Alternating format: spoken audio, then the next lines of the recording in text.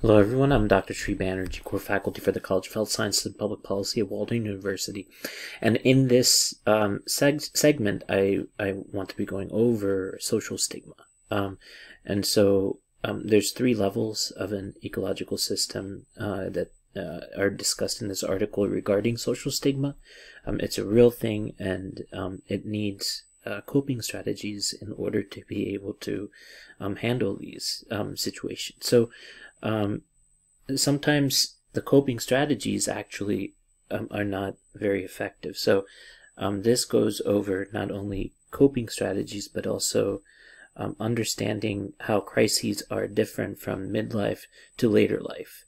So the coping strategies are different. Let me switch gears at this point and take a look at something.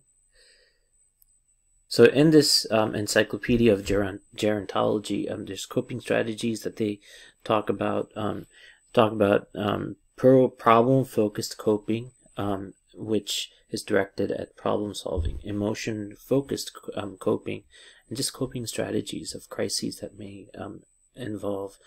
And then there's that leads to self-blame, avoidance, or even the use of drugs or alcohol use. So these are individual mechanisms. Social psychology of stigma, again, a bit dated. Also understanding patients' experiences of ill health. Again, I'm kind of perusing over. This is 2015, a bit more recent. And measures of coping for psychological well-being is an important one.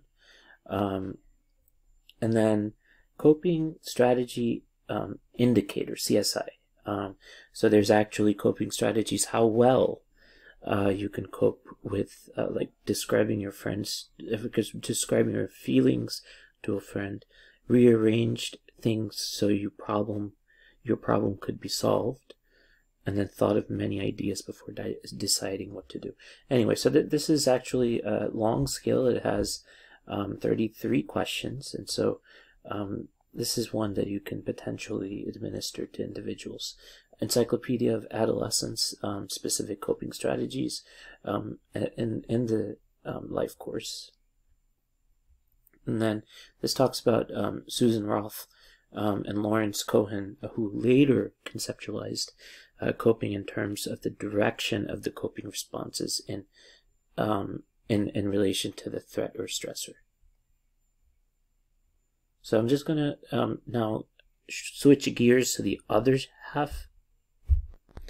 So this part goes over caregivers, and I'm going to switch the screen around a little bit so that you can both see me and look at this.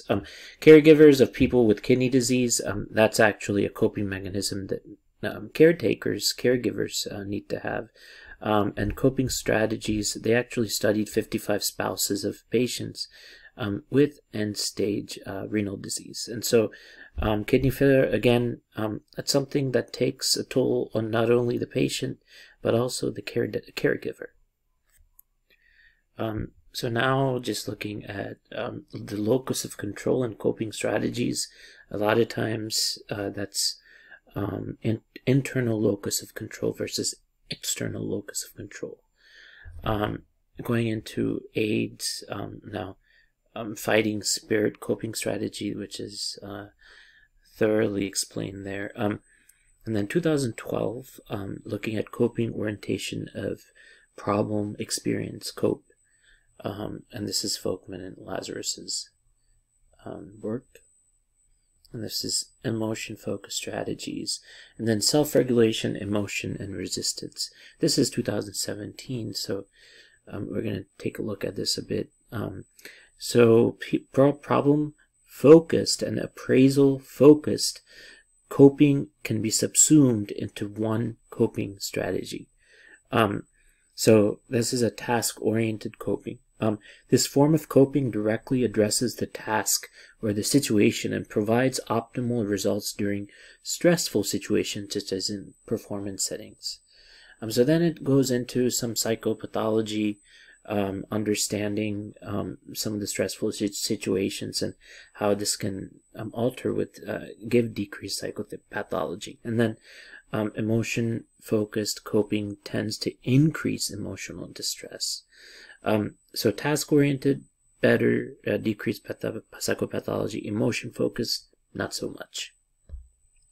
Then it goes into some biases toward a particular coping strategy, and we have to be more inclusive over that. Performers rely on their creative abilities, employing complex coping strategies, supporting their talent.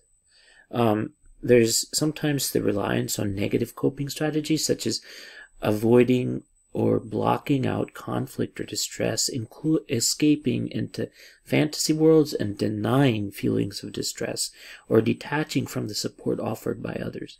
Many performers also fall prey to excessive self-blame, panic, and fear of collapse or loss of control.